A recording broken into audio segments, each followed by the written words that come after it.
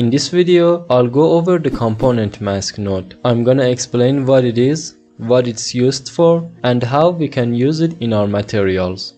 So let's do it. I've created a master material with all the functions necessary for your projects. You can download it for free on my website. Link in the description below.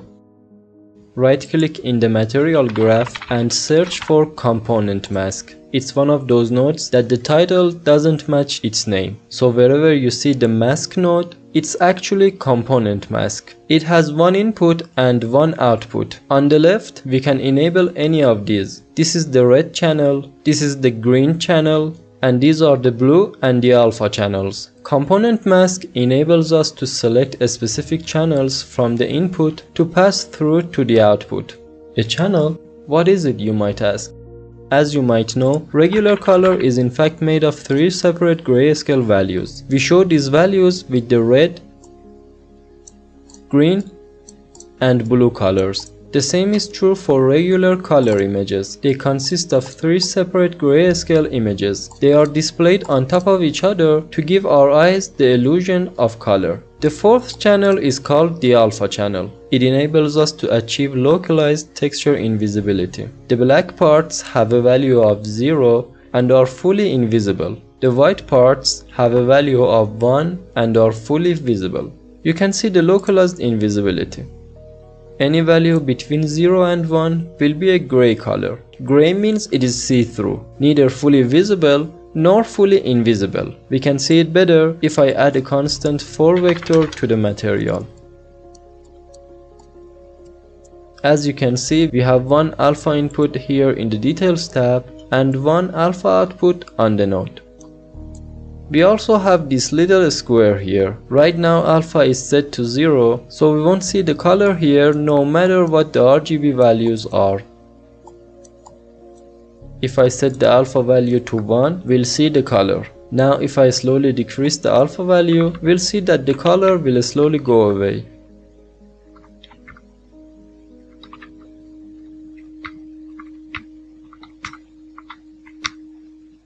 That was a short explanation of channels for those who weren't familiar with the concept.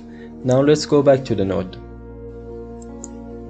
Component mask allows us to take in up to 4 inputs and output up to 4 outputs, but we get to choose which ones we want. We can check any of the channels we want from the left side in the details tab. By default, the red and the green channels are checked and the title of the node shows it. Now if I enable or disable any of the channels, we can see it on the node.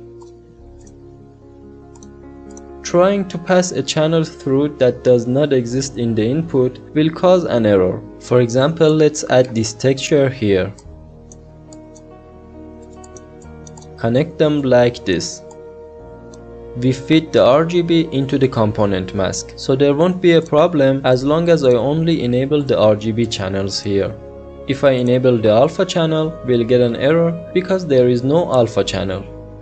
The error will go away if I use the RGBA output, because now we're feeding the alpha channel to the component mask. We'll encounter the same problem if we connect a constant 2 vector. It only has a red and a green channel, so if I enable the blue or the alpha channels, we'll get an error. The only exception for this is when we use a simple constant. In that case, a single value is passed through to each channel. Let's connect this texture again. If I enable only the R channel and open the preview on the node here, the texture appears to be red. Even if I enable the green and blue channels, it's still red. But as you can see, if I connect the component mask to the base color, the result is still in grayscale. It may be confusing. The reason it shows red here is that a single channel is always displayed in the first slot, and the first slot is always red, as in RGB. The final result is correct, it's just shown differently here. Now let's see how we can use this node in our materials. But before getting to that, make sure to like this video and subscribe to the channel. Also join our community on Telegram, Discord and Facebook. The links are in the description below. Let's add a constant 3 vector. Connect it to the component mask. I'll set it to 0.4, 0.1 and 0.8. Connect it to the base color. When the R channel is enabled, it's like a constant value of 0.4 is connected to the base color. The same is true for the green and the blue channels.